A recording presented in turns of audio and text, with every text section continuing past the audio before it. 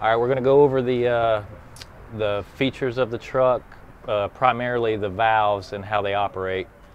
And all the valves are on the driver's side of the truck, all located on the inside of the bed, and there is one more valve underneath the truck located right here. And the purpose of this valve is to basically, when you're changing the filter, cleaning out, it's the shutoff valve. So it's open right now for liquids to flow through, and whenever you need to clean out the filter, shut it to the off position.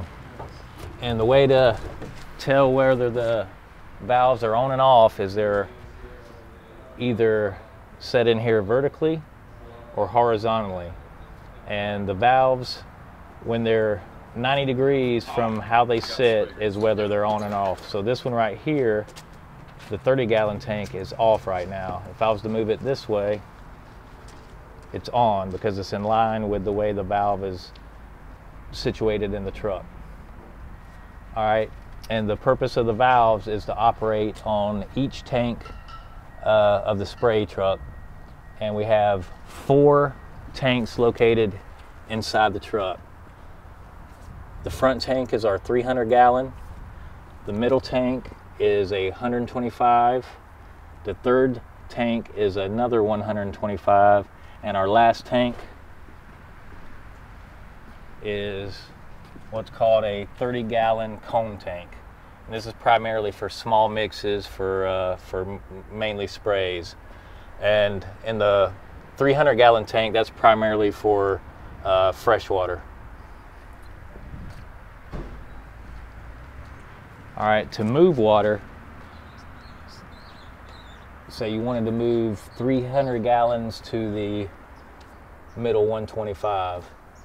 And the way to remember that is both these valves are 2 sizes. You have a small valve and a large valve. The large valve, that's going to be your from, and the small valve will be to.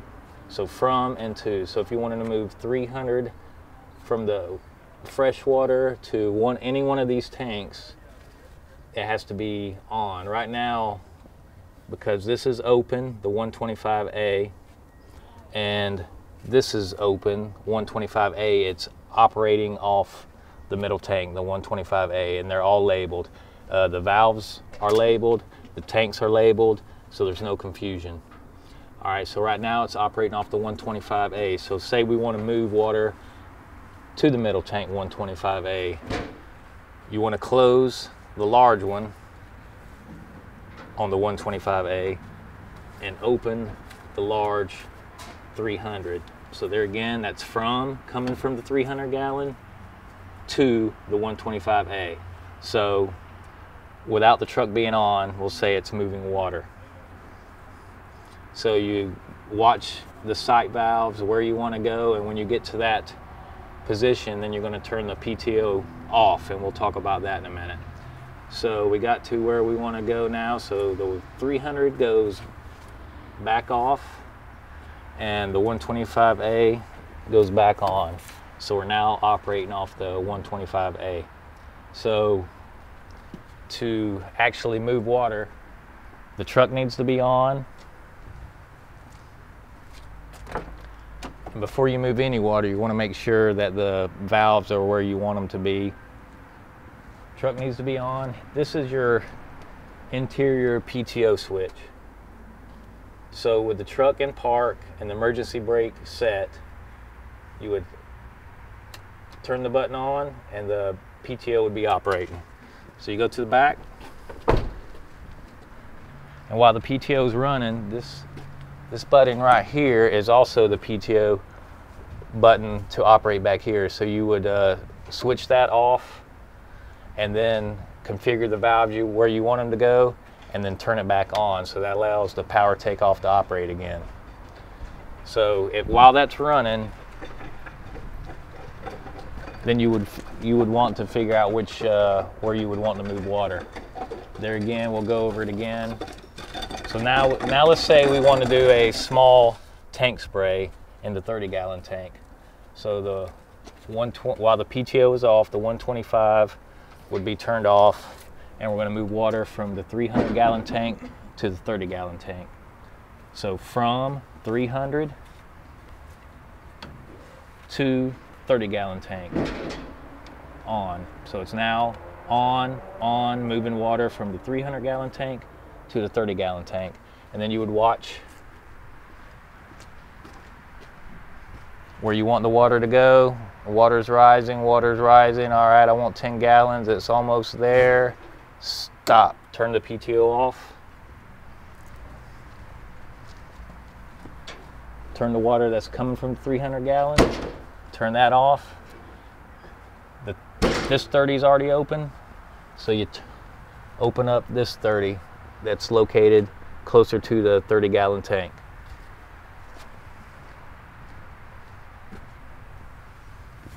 On, PTO back on, and you're ready to operate out of the 30-gallon tank.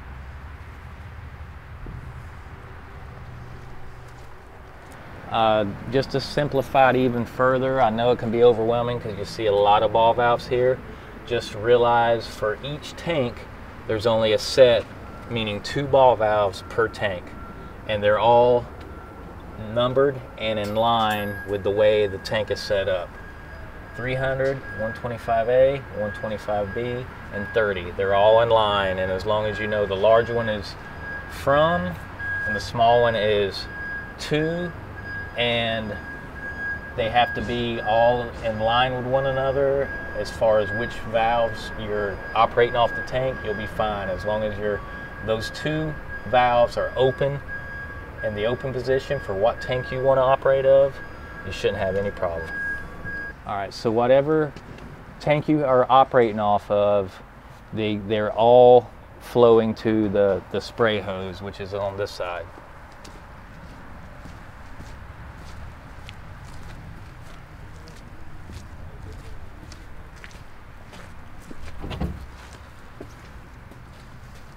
So if I had it set on the 30-gallon tank, then that liquid would automatically flow to this hose.